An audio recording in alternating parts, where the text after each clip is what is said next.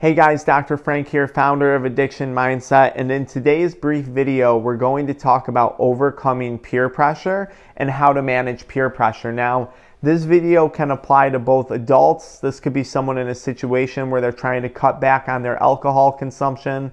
They're out to dinner with friends and family, and everyone's saying, hey, why aren't you drinking? Why don't you step outside for a cigarette with us? What's going on? That's one form of peer pressure.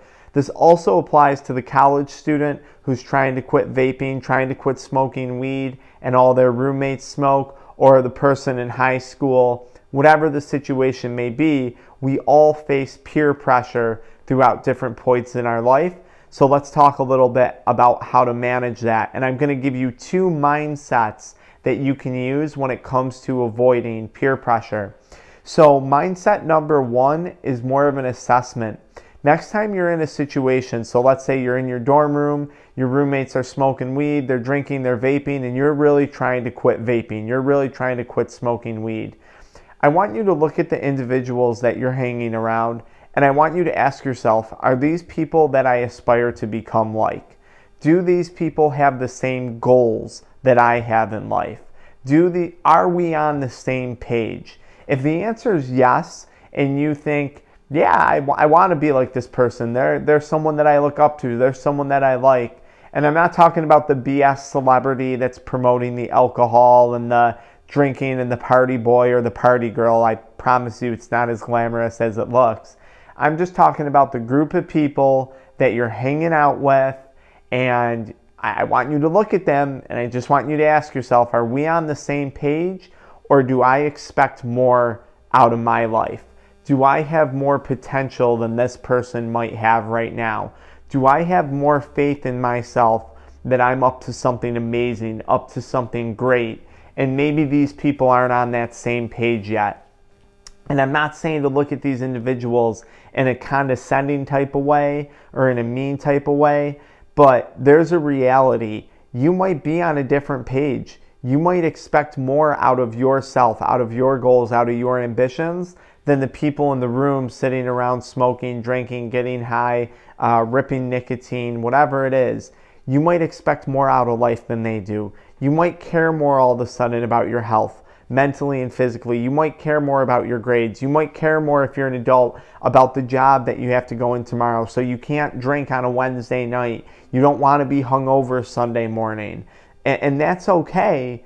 You're just on a different page than those people. They might not be where you're trying to get to in life, or they might be stuck in a place that you're trying to get out of in life. Remember, addiction loves company. Whether we're talking about smoking or socially drinking, it doesn't matter. There's a reason why people pressure you. Well, have a drink with us. Why aren't you having a drink? Why don't you have some cake? Why don't you have some sugar, right? Why aren't you eating dessert? Come on, man, just take one more hit. Take one more smoke with us. Why aren't you smoking?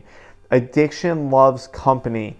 When you break away from that, when people see you walk away from that addiction, it makes them uncomfortable. It makes them insecure. And that's okay, because maybe they should be thinking about their actions a little bit more deeply. That's mindset number one. Mindset number two, which I think is extremely powerful, is it's very depressing to go through life being constantly influenced by other people. I know for me, I want to be the person that creates influence in the room. I want to be the person that people are listening to, not the person that's always getting fed advice, getting fed information, being sold on a product, right? Being sold on the newest flavor vape, being sold on the energy drink, being sold on the alcohol. No, I want to be the one in the room that's creating influence, the person in the room that's having an impact, not the person that's constantly being impacted, right? So just think about that.